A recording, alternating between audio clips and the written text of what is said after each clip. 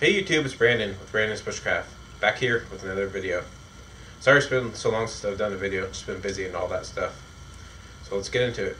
Today we're going to look at an option that you may want to use for an extended stay Bushcraft camp stove. And we're also going to take a look at my new used Norlund axe. So right behind me is the stove I just mentioned. Solid steel construction, welded all the way around. It works pretty much the same premise as the Dutch oven.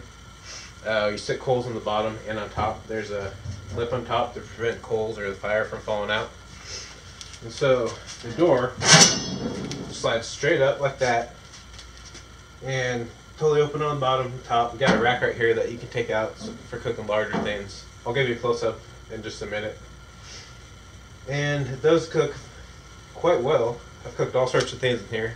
Cooked birds and pizza and cinnamon rolls, other breads, all sorts of stuff. Haven't burnt anything. And what I really like about it, as I said, it's solid steel construction. It's not going to break. Be it rust a little bit, but you can always clean that up. And now let's get into the fun stuff.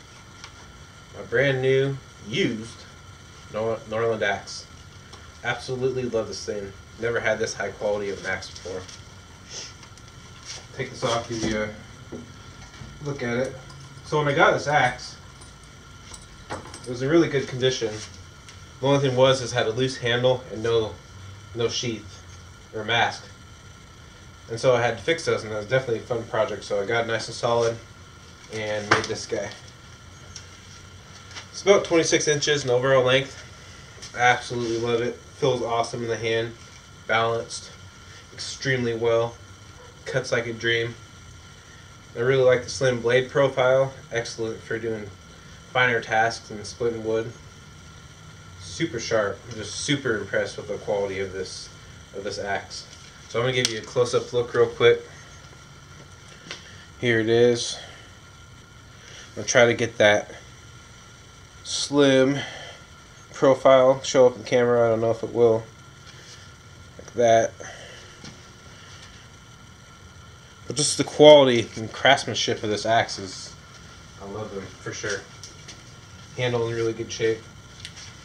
And I will definitely have this for the rest of my life. Unless I end up losing it or something, but I don't plan on doing that.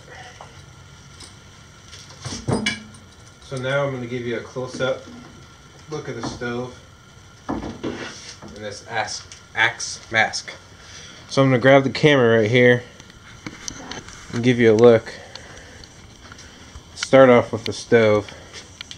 Set this down for just a second so I can get this off. Kind of hard to do one-handed. And so you can see, get some light in here. There's all sorts of room on the inside.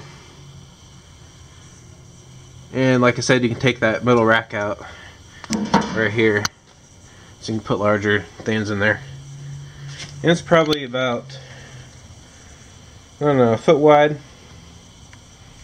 Not quite a foot tall, maybe a foot tall, I don't know. But you can, if you wanted to, you could stick a turkey in there. And let's give you a look at this axe. Nice handle. And a lot of people make these sheaths. They use buttons right here, or snaps. And I don't like that. It's gonna wear out. So I made this buckle apparatus to suit me better. And so there you have it, YouTube. A look at an idea for an extended stay Bushcraft stove. Solid steel box. Cook a turkey in it. And then the Norlund axe. I appreciate your views, and like always, the prepared mind is a living mind. Catch you on the next one.